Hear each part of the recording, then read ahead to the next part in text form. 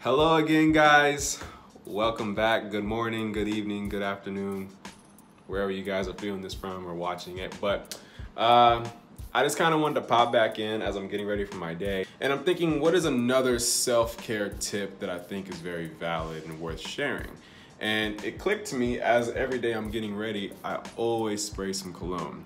And I think that smelling good is very essential to a man's life and his day-to-day, how he feels, even how he is perceived among other people. So smelling good is definitely important, and I figured I'm gonna share my 5 favorite fragrances. I feel like the common mistake with picking a fragrance is people think that fragrances are good for any time, every time, wear one fragrance however, whenever. But the way I personally choose my fragrances is the type of day it is, the type of event I'm going to, even who I'm going to see, and what type of impression I want to make. So some scents might not work for certain environments. So every fragrance I have and every fragrance I choose it according to what I might be doing that day or what I have planned for that day. Now, anytime you wear a fragrance, it shouldn't be something that overtakes the entire room. It shouldn't overtake what you're doing or what you're wearing. It should just complement you. A fragrance is more of an accessory, at least that's my opinion on it. So here are my 5 favorite fragrances. That's a tongue twister. 5 favorite fragrances, 5 favorite fragrances. Tongue twister. Anyway, let's go. My first fragrance I would choose, let's say I'm going to brunch. It's a nice sunny day, and I'm with my friends, family, acquaintances, whoever, and we're outside, and it's just a really, really nice day, and I don't want to wear something that's gonna overtake kind of like, you know, the vibe. So if I'm going for something subtle, chill, and not want to do too much, I'm gonna go with Varvatos Artisan, just because of the fact it's very, very classy and it doesn't do too much. So my next fragrance of choice, let's say it's a date night, or you're trying to make a good first impression with somebody you really like, or you're trying to kind of like reel people in to make them kind of, you know, invite you into their circle.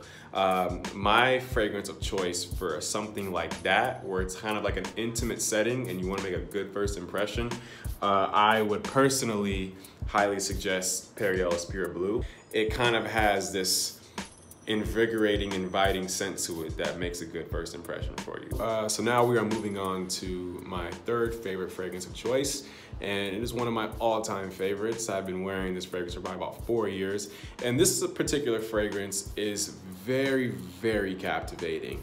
It really does make a good impression, no matter you've known somebody for years or you're meeting them for the first time.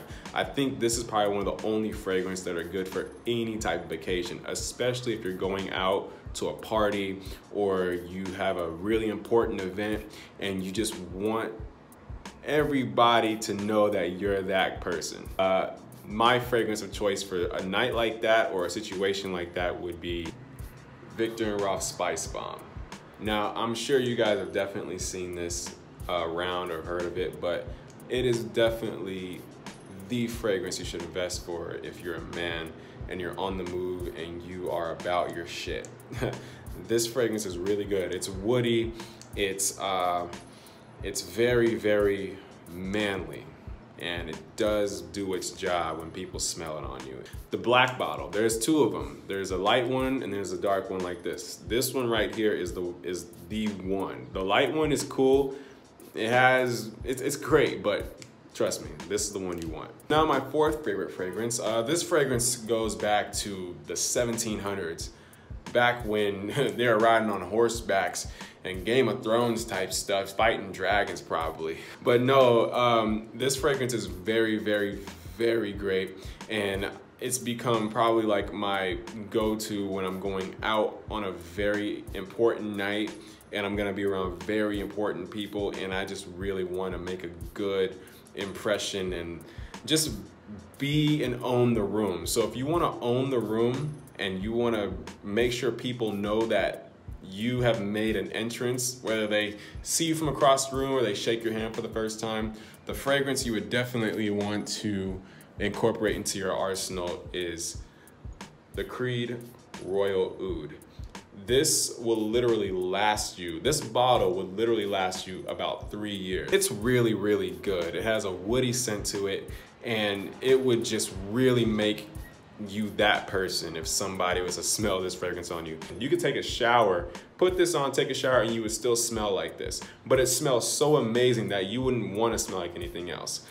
So the Royal Oud is definitely something that I feel that if you ever have the means to, or the budget, because it is a tad bit pricey, I would definitely say invest in the Royal Oud by Creed, because it is that good.